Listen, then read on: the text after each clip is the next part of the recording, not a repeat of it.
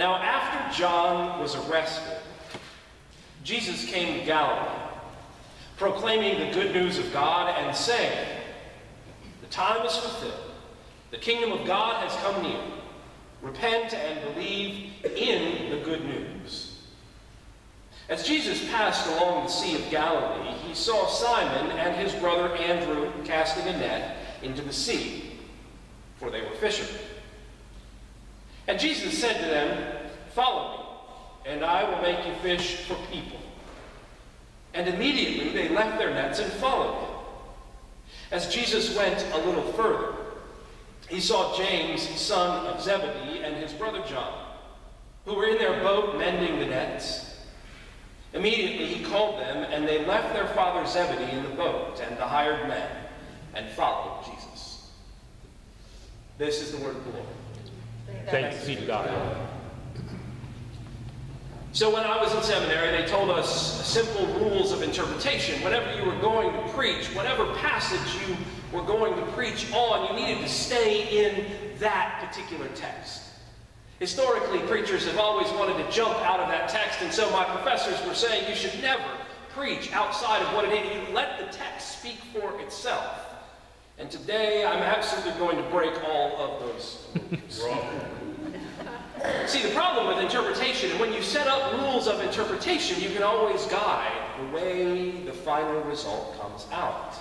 Have you ever been part of a listening session, either in a municipality or a school district, and they say, we want to get people together to find out what they want, but the truth is they already have a plan, and they're going to get you there. Amen.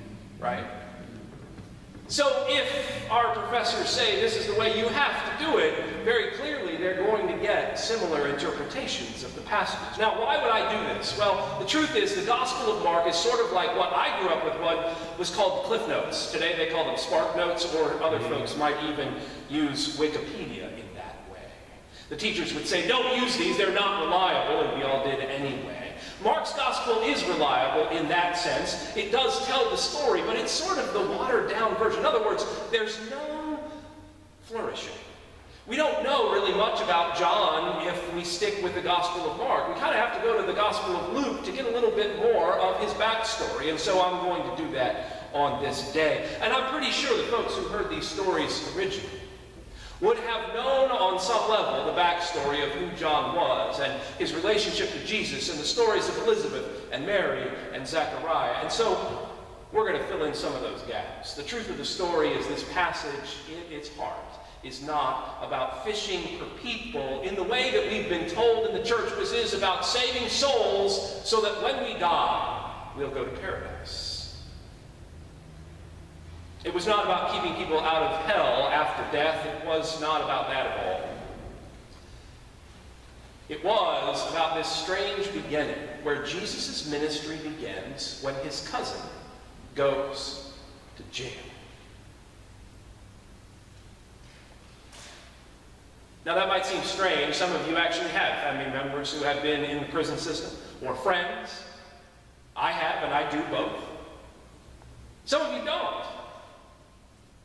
But that passage right there reminds us that this whole ministry begins when somebody decided that whatever John was up to was so dangerous that he had to be locked up behind bars. So all of Jesus' ministry really is lived under the threat of prison. That's where we're going today. Merry Christmas. So who is John the Baptist? Well, we have to do a little backstory. You might remember in weeks past, I've talked about this. John was the son of Zechariah. Zechariah was one of the chief priests in the temple, which means that John the Baptist was a child of privilege. He lived in the city, and he lived in the faith community. He was a child of the faith. And his father probably came home to talk about what it was like being a religious leader, so he got to hear all of the dirt in his household.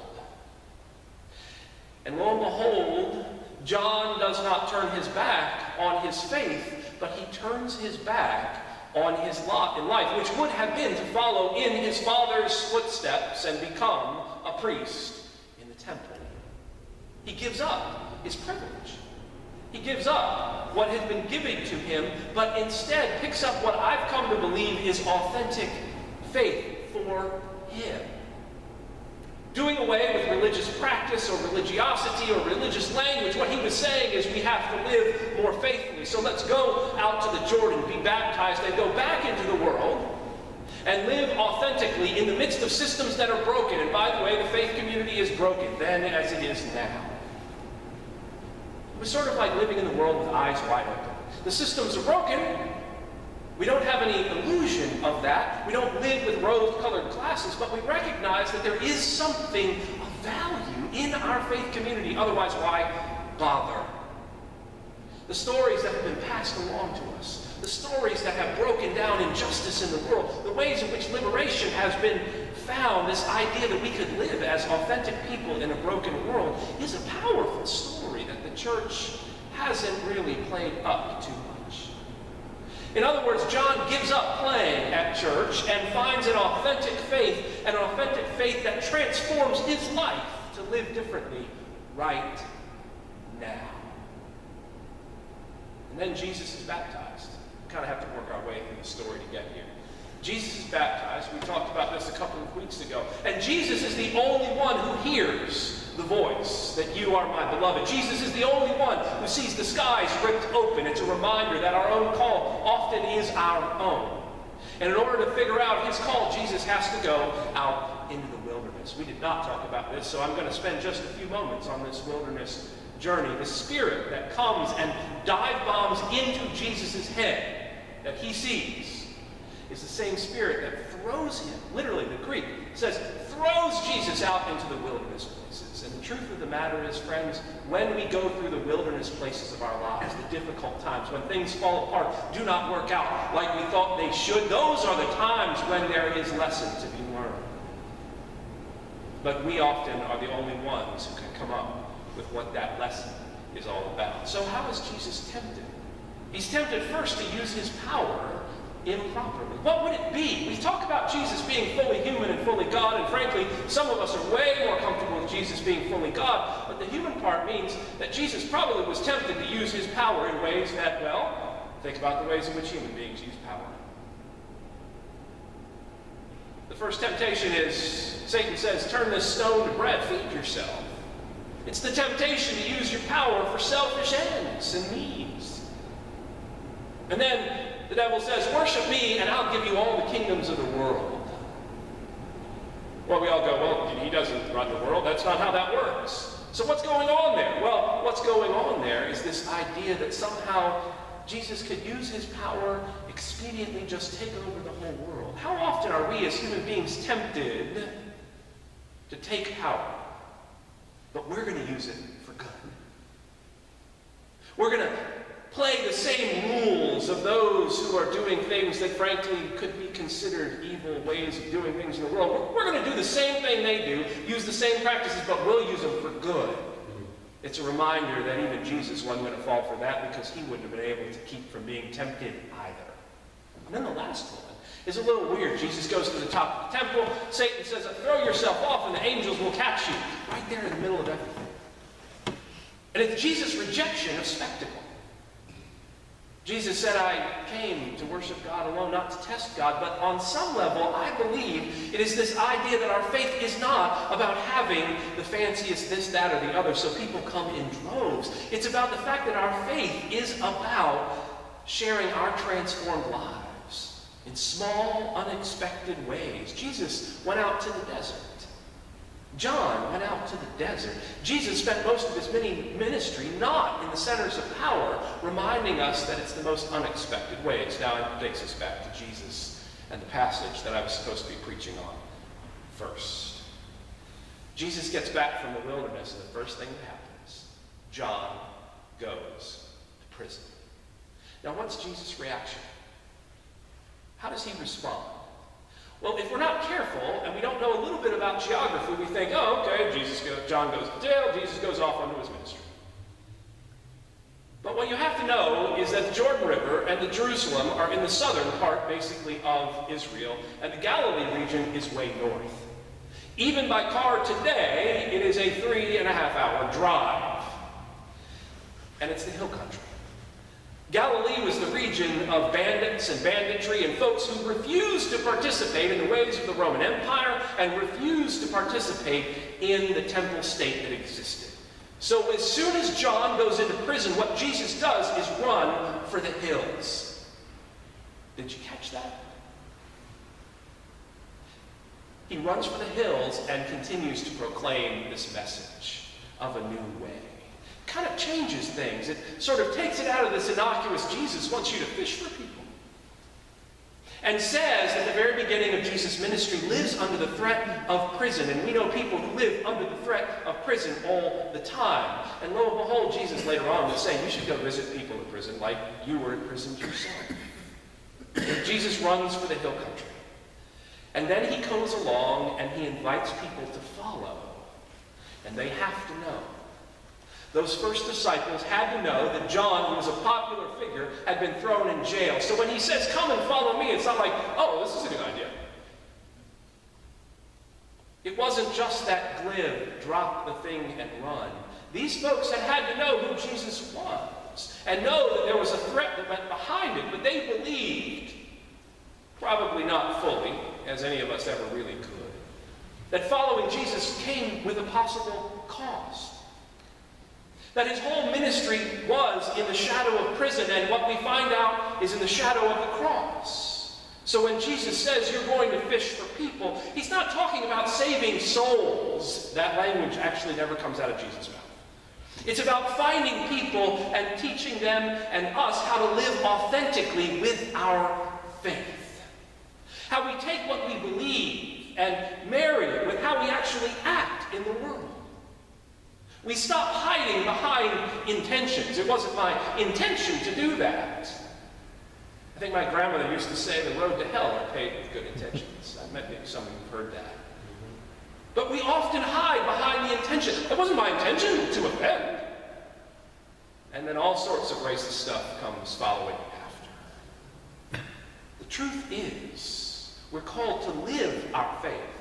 We may say we believe things, we may feel that we believe things, but until we are able on some small way to put our hands and feet in the service of our faith, we haven't fully bought in yet. And you know what? Some days we do it well, and other days we don't do it at all. That's why it's a daily walk of faith.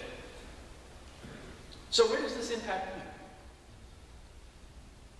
Well, it begins by asking the question, where in your own life has your faith, the idea of following Jesus in your own life, cost you?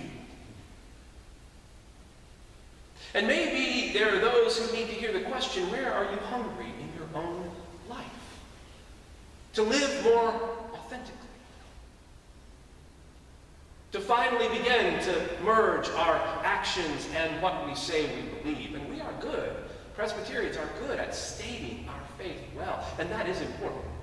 Because the truth is, without having some idea of what we believe, we'll just run in all sorts of places. But the problem is every time we publish some paper, we think, now we've finished. We're done. We don't say that, and we even say, no, we know that this is the end of the work, but I've been on far too many committees that worked on really great papers with various things, and they just stop being important when we're done. We've got to do better. I heard a story this week of one of the co-founders of a Christian rock band called the Newsboys, which I have to admit I've never listened to. But I know who they are. This was one of the fellows who helped found this band before it became famous, so he never got rich off of what they were doing. But he has now come out and said he's an atheist, that he doesn't believe, and here's why. Basically, it was a lack of authenticity. He said, he'd grown up in a fairly conservative fundamentalist background of a house and said, I just didn't believe it because I knew what people were doing when they weren't playing at church. When they weren't out in front playing in the band, we knew what they were doing with the groupies. We knew their private doubts and the ways that they didn't live out their faith. And so he finally has just said, I don't believe it all anymore. Lack of authenticity, lack of integrating, lack of basically saying, look, I fall down all the time. Instead of playing at church, putting on the facade, pretending that everything is all right all the time and that we've got it all together, will not help any more? Who wants to be part of having to act like everything's all right all the time in a world that is cracking at the seams? What place does church serve if we say, you're welcome to come here, but you better look this way, act this way, and I don't want to hear about your problems? What if we talked about a faith that says, some days I fall down, other days I feel renewed. I don't act this way anymore because, well, I've decided that as a follower of Jesus, I probably shouldn't do that. Or I've gotten involved with a movement for justice that I never would have found myself otherwise because I'm a follower of Jesus. I had a friend who, during seminary, went to the National March on Washington in the lead up to the Iraq War. This was the first time we did that. And he was there in the midst of some activists, and they kept asking him, well, why are you here? And he's like, because I'm a follower of Jesus. And they're like, well, the church isn't here. Why would they be here? Because what most folks had heard and seen in their own lives was people who said, we're either all pro-war or we're just not going to talk about those things. But if you scratch the surface on Jesus, it's really easy to end up being labeled a troublemaker. So the church as a whole, not just Westminster, these are things we struggle with all the time. But the truth is, if we're interested in following Jesus into transformative ways, acting like we did as church in the 1950s will no longer work. What that means is that we are not going to save ourselves by creating just the right committee structure system. I know you were hoping for that. We are not going to save ourselves and have a transformative community if we just can create the right sustainable budget. We will not be a transformative community if we just find enough new members to fill our old committees and fill our budgets. And we will not be transformed if we continue parking lot and email power plays. It will not happen. And it will not save anyone.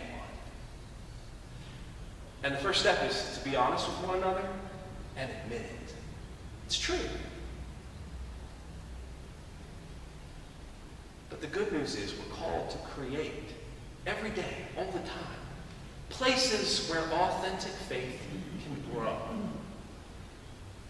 where failure can be acknowledged, where frustration and places of struggle can be named and prayed over together, even with someone you don't really want to be in the same room with. It's about being honest with our lives and saying that transformation is possible. John showed us a way. Jesus invites us to come and follow, and the question is each day for us, will we do it? Or will we be content with the way things have always been? This is the choice. Today, next week, and for the next 100 years and more on this corner. I've said it before, and I truly believe it, that God has plans for this corner in St. Louis, for this Del Mar Divide. We have been moved here for such a time. So the really only question left for us is, do we want to be part of it?